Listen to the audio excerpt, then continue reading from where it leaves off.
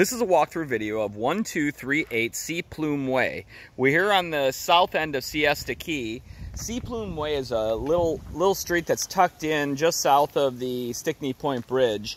And there's probably about 20-25 homes on it. Almost all the homes are on the water. This house is really tucked away back here in the jungle. You barely see it from the road. Lots of foliage here.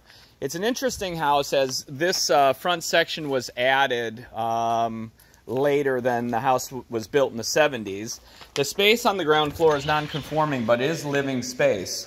And so we walk in and we got this big foyer here, and this was all added after the fact, and that goes up to the main house, which I'll start up there. And I'll go upstairs. The downstairs is like its own little apartment almost, which is great for kids. It is non-conforming space and is not included in the square foot calculation under air.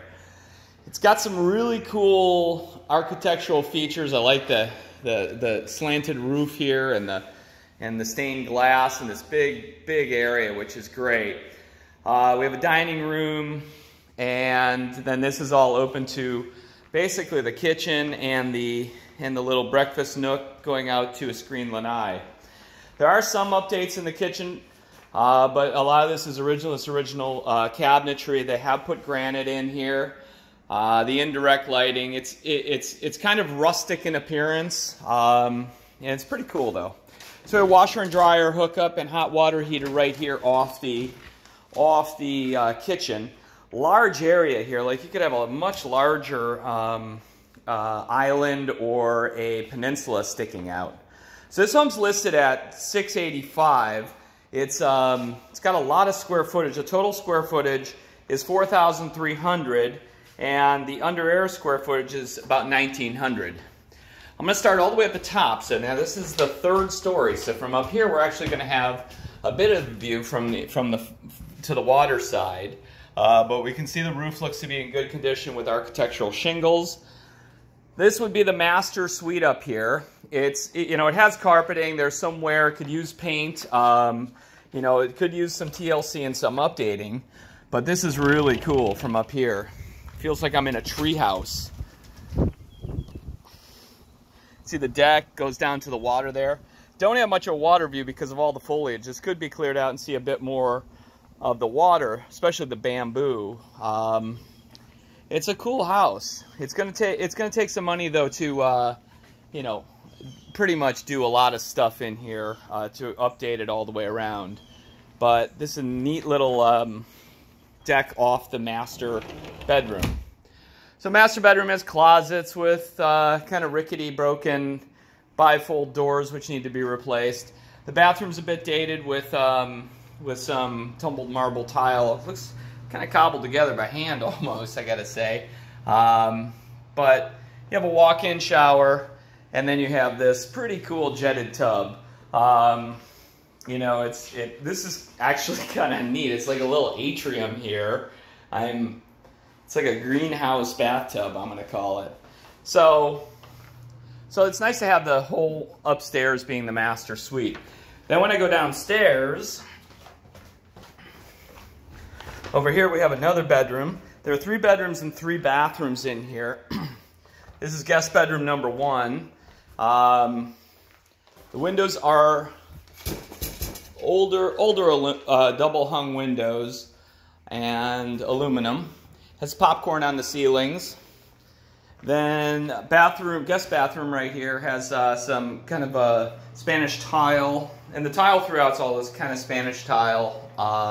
Irregular edge type tile with a vessel sink. And then this is guest bedroom number 3.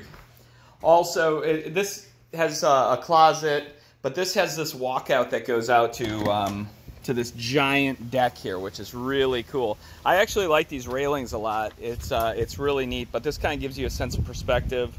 We really are in the jungle here, and it's gonna be a really neat outdoor space. Very private. Hardly see any of the other houses around. So lastly, we're going to go downstairs to the finished area, which is not included in the calculation, but it's like its own little apartment down there. Somebody had fun with tile mosaics here.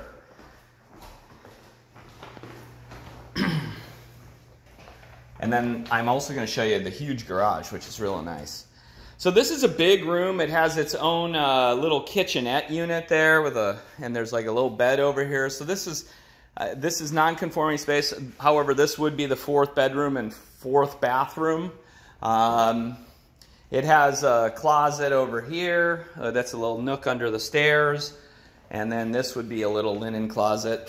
And this bathroom also has tumbled marble top and some interesting tile work above the tile there. But the garage is fabulous here. This is a really deep, I'm going to say, 4-car garage. The AC looks to be in good condition. Got plenty of room for stuff and bikes and cars and toys and everything. And so this is a great extra little TV room. But the magic really happens out here at the dock. I'm going to go out to the dock. Currently, this goes right out. So this is sailboat water. Oh, I forgot to mention a spiral staircase over there. That's kind of cool. So all this deck, a little bit on the rickety side, but serviceable. I like all the pine needles. It's like I'm walking through the jungle to the high tide right now. So no boat lift, but you could have a boat lift here. You are on the water. There's a seawall right there. Only a couple houses, and you're right out to the intercoastal waterway. And so it is very private. Somewhat overgrown, I do have to say, but pretty cool nevertheless. An idea of the neighbor's house over there. Less of a jungle, hardly any foliage over there. All of it's over here. So you can see that spiral staircase goes on up to that deck. That deck is cantilevered out over, which is kind of cool. But again, this is a wood house. It's 1970s construction. The ground floor is block and stucco, but upstairs is all wood. It's gonna take a little bit of work, but it's a good value and a good price, and you get a lot of house for that price. I wonder if that's insulated up there. I don't know. But then there's a back door to the garage. But all in all, this is a good house. 1238 SEA Plume Way. I'm Jules Roman with Yorkshire International. 941-366-0000. Thanks for watching.